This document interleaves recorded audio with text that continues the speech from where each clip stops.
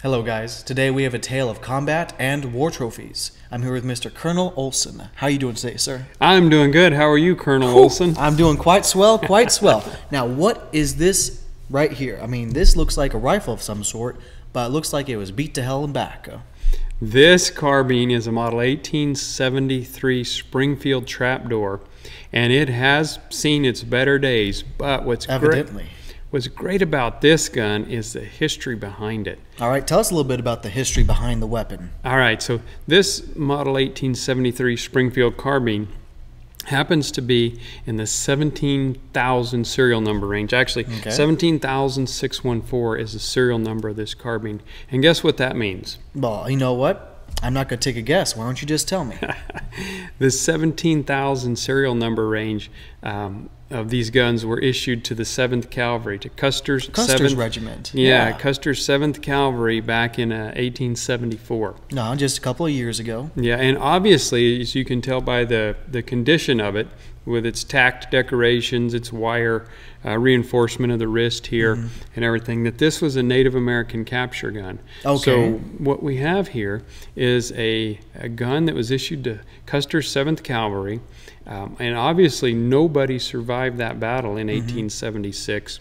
And after the battle, then a Native American, spirited this away as a trophy of war. Oh my. Yeah. So that's what we have right here is a native capture gun from the Battle of Little Bighorn, and it's got some great history. Now, for those of us that aren't entirely sure of the events that transpired, what was the Battle of the Horn that was both big and little? Little Bighorn. The Little Bighorn. Well, okay. So the Battle of the Little Bighorn happened on June 25th, 1876 in Montana at a place called Little Bighorn.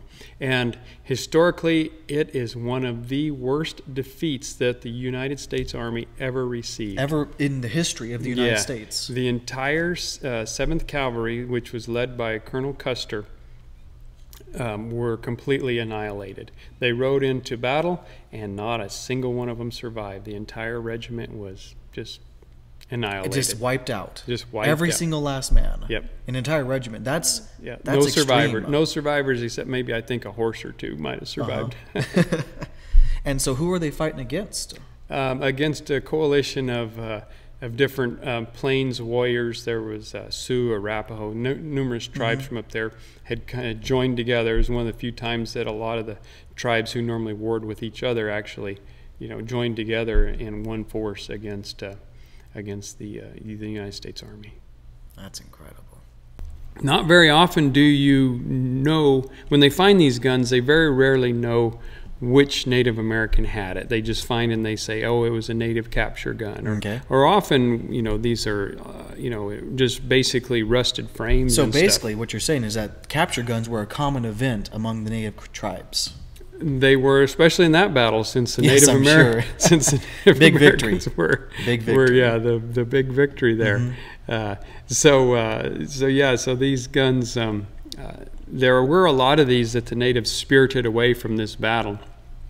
But a lot of the guns that have been recovered were actually just dug up relics, from there at the battlefield. So on the site itself where the battle happened. That's right. Okay. And so this particular gun, though, we actually know the Native American's name that wound up with this gun, and his name was High Eagle. And what's neat about having High Eagle, provenance with this gun is High Eagle is a well-documented Sioux warrior who was well known as being one of the last surviving warriors of the Battle of the Little Bighorn.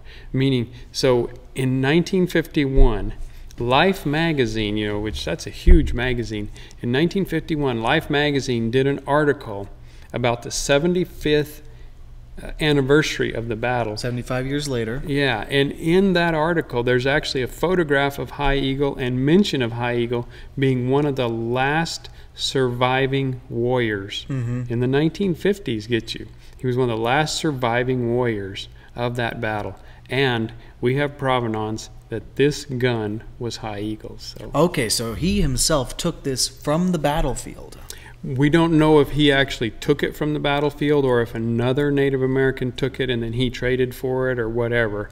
But one way or another, he wound up. He had this gun in his He wound possession. up with it. Most likely, he probably picked it up. But, Okay. but we do not have 100% provenance, and he actually picked it up from the dead soldier.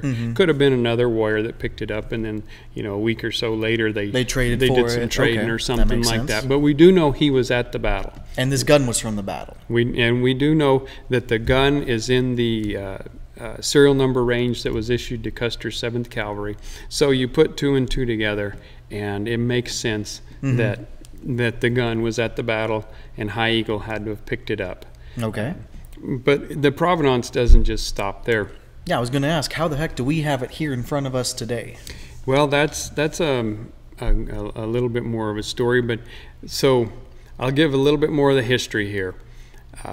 In the 1950s sometime, High Eagle, he passed on and went to the Happy Hunting Grounds. Uh-huh. And a man named William Fowler, whose sources say William Fowler was raised by High Eagle, but we're not sure of that. He actually was close to High Eagle in some way, shape, or form. because Mr. Fowler wound up inheriting this gun.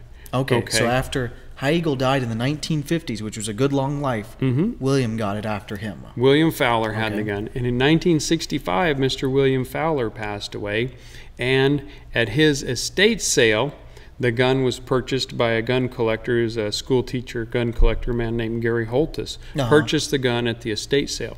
Now, at the estate sale, the sheriff, who I guess was kind of in charge of the estate sale, told Mr. Holtis, he said, this gun belonged to a Sioux warrior named High Eagle, who had helped raise Mr. Fowler. And that's how Mr. Fowler wound up with the gun.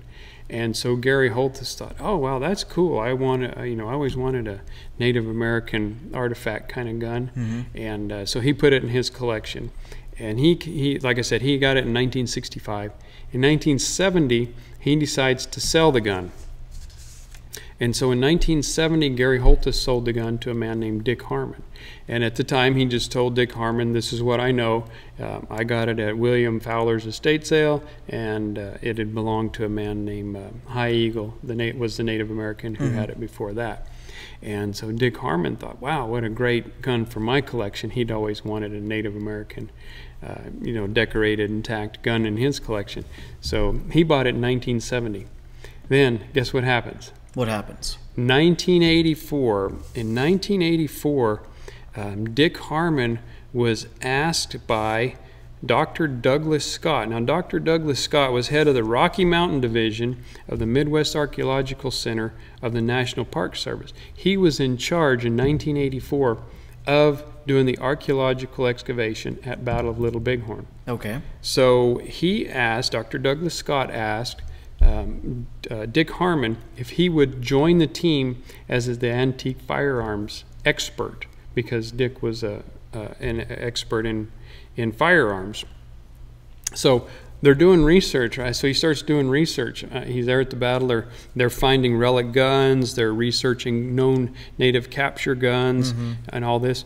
And he's like, holy crap, this 17,000 serial number range, it seems like all these were pretty much issued to the 7th Cavalry. And he said, I have that gun back home that's got that serial number range. They actually found guns, whether they were native capture guns or dug relic guns. They found guns within just a few serial numbers of this gun that were definitely tied to the battlefield. And he's like, oh, wow, I might have a Custer gun here. So the last 2 trades of the gun, the people were actually unaware that it could have come from the Battle of Little Bighorn. Exactly. They knew it belonged to High Eagle, but they didn't know that it was, they didn't have the 2 and 2 put together yet. And so Dick, as he's doing his research, he's all, wow, this gun was in all likelihood issued to the 7th Cavalry. So then he starts researching High Eagle. He says, well, I know the history passed along with it. Came that this man named High Eagle had it, this Sioux warrior named High Eagle. So he starts researching High Eagle, and guess what? They find all this information, like the Life magazine article and other information, that High Eagle was at the battle. He was 14 years old at the time, but hey, a 14-year-old in 1876, especially a Native American. Hey, that was a full-grown man. He was a full-grown. Yep. He was more man than most full-grown men are today.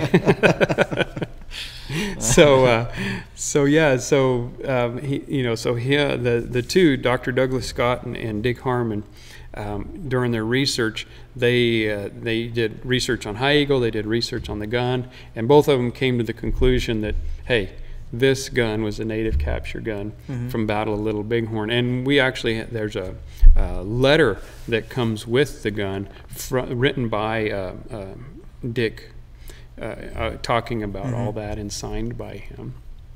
So we started with High Eagle, who Yep. had the gun in his possession. Yep. And then to his possible son-in-law, William. Well, we don't know if he was a son-in-law, but somebody who was Someone close to the family. someone close to him. Yes. And then it was lost in translation past that to the next two owners that the gun actually originated from the battle. Mm-hmm. Interesting. Yes, but Dick was the one. So Dick had owned the gun for 14 years before he started figuring out that it was Actually could have been a Custer gun. Custer gun. Yeah. Okay. So and what's neat too is, Dick isn't just some willy-nilly collector who's trying to add value by connecting it to the Custer battlefield. He was hired to be there at the field to yes, excavate. Yes, he was hired as the expert for that archaeological dig. That has to be the mother of all coincidences, huh? Yes, really, exactly. It is quite a coincidence. So Dick kept the gun until the year 2001. Okay. So at this point, there's only been a couple of owners of it, actually. Correct. There's only been, 4 owners? Four owners. So Dick kept the gun until 2001. A man named Ken Stasiak, who's a gun collector, bought it in 2001. And Ken is the current owner of the gun right now. So only 4 people have owned the gun since High Eagle wound up with it after the Since battle. the original battle in the late 1800s. Yeah, 1876. That is incredible. I mean, I've known some used cars that have had more owners than that. Yeah. All right, now I got to ask, I got to tell you guys, I'm looking at this gun right here, and it looks like something was put in the chamber and it exploded. I mean, it looks like things flew everywhere. What happened here? Well, that's a good question. Nearest that anyone can figure, in 1895, there was this neat little invention called smokeless powder. Right? Might have heard of it. So before that, everything was black powder, and black powder didn't have quite as much BAM as smokeless powder. In 1895, smokeless powder comes out. And most likely what had happened is maybe here in a minute you could show a picture for the viewers of the backside of this firearm. Somebody put a smokeless powder charge in the gun, and when they tried to fire it, it just exploded. Yeah, it blew off the breech block. That was scary, huh? It blew off the breech block, and blew a hole in the receiver here. Now there is part of the old cartridge still stuck in there. Yeah. And it is it's a brass casing, which is another good indication that it happened later in life, 1895 or later, because back during the time of the battlefield, the battle, these would have been copper casings in there that would have been originally used with it. So this is definitely something that somebody put in at a later time, not really thinking, and when they did, they got quite a surprise. Yeah, when that was they a tried to firework fire. sure they weren't expecting, huh? Yeah. Now, what is something like this worth straight from Custer's battlefield? Well, I think that a gun like this with this kind of history and provenance, and there's quite a bit of provenance. I know we were actually reading some of it earlier. Yeah, we got quite a bit of provenance with it. A gun like this, I would expect to bring somewhere between maybe $50,000 to $100,000 to the right collector. My gosh, that is incredible, even in this condition. Absolutely, because the condition of it doesn't necessarily. I mean, if it was in perfect condition, we'd be talking $250,000 so or more. Big difference. Yeah, big difference. Yeah. So a fireable gun like this, I know of one. I think it sold for $250 or maybe it's $275, somewhere in there. That was very, very similar to this, but still completely operable. In this condition, what you're really buying is history. I mean, it still has a good look to it. It can display nicely. The side that's on the table away from us, is obviously the prettier side to display because you can't see the little owie here on the back side. But still, I mean, what's a piece of history worth from the Battle of the Little Bighorn, especially when you know the Native American's name who wound up with it and had it all these years, and he's a well-noted figure. He was published someone of note in Life magazine. He's mentioned in at least one book that I know of. And he's tied not only to the Battle of Little Bighorn, but to the Ghost Dance Uprising. I think that's about the size of it. I mean, this is just an incredible piece of history, folks. We know every man that's owned this gun since the time of the Battle of Little Bighorn. I mean, how many pieces of history do you know that you can have that much of a paper trail on an object like this? Yeah, I think it's a really neat piece of history. It's definitely got all of the bells and whistles that it should have. It's U.S. marked. It's got the well, we could also number. say it's missing a couple of bells and whistles, huh? Yeah, so anyways, it's a really neat piece of history, and I'm just really proud that we have it here at Western Trading Post, and I'm just excited about it. Well, thank you, Colonel Olson. I think we learned a lot today, and we look forward to seeing what it's going to do at auction. Yeah. So for those of you who want to find out any more, we have articles on this. We have all the provenance, and if anyone is interested, this very weapon is going to be in our June 18th, 2022 Advanced Collectors Auction, and it's going to be lot number 300. It will sell as lot number 300. And we have an estimated price range on it of $50,000 to $100,000. And if you guys would like any further information, feel free to check it out at westerntradingpost.com and go to the auction tab. That was westerntradingpost.com, folks. Keep an eye open. Thank you, Mr. Jim.